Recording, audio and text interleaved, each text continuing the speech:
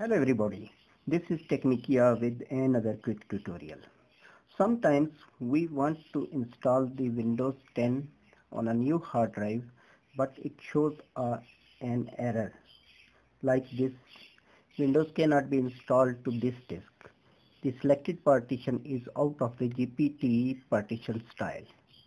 So in this video I will show you how to resolve this issue. To do this, press Shift plus F10 key. This will lead you to the command prompt. Now here type DISKPART.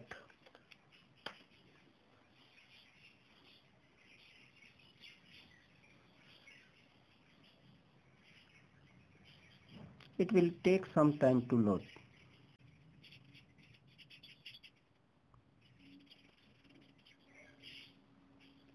Now type list disk. This will show you the installed hard drives.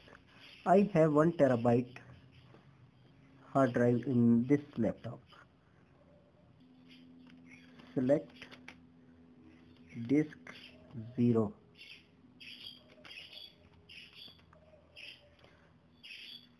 This 0 is now selected.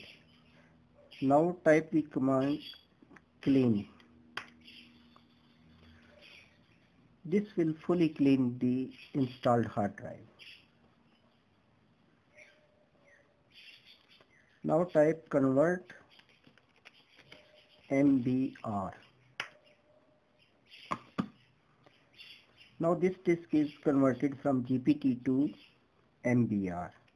Type exit from this menu. Quit.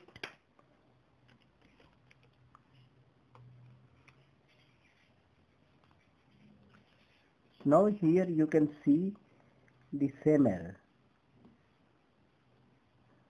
Go back and again select the install Windows Only Advanced feature.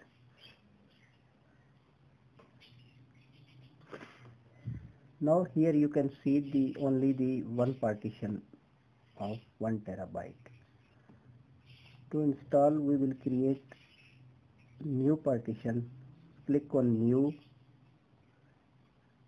I have 1 terabyte and I want for the operating system and other programs about 400 GB.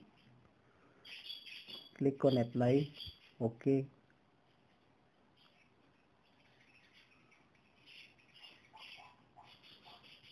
Select the primary partition and click on next. Now the Windows will be installed. If you like this video, please hit on like button and don't forget to subscribe Technicya. Bye bye.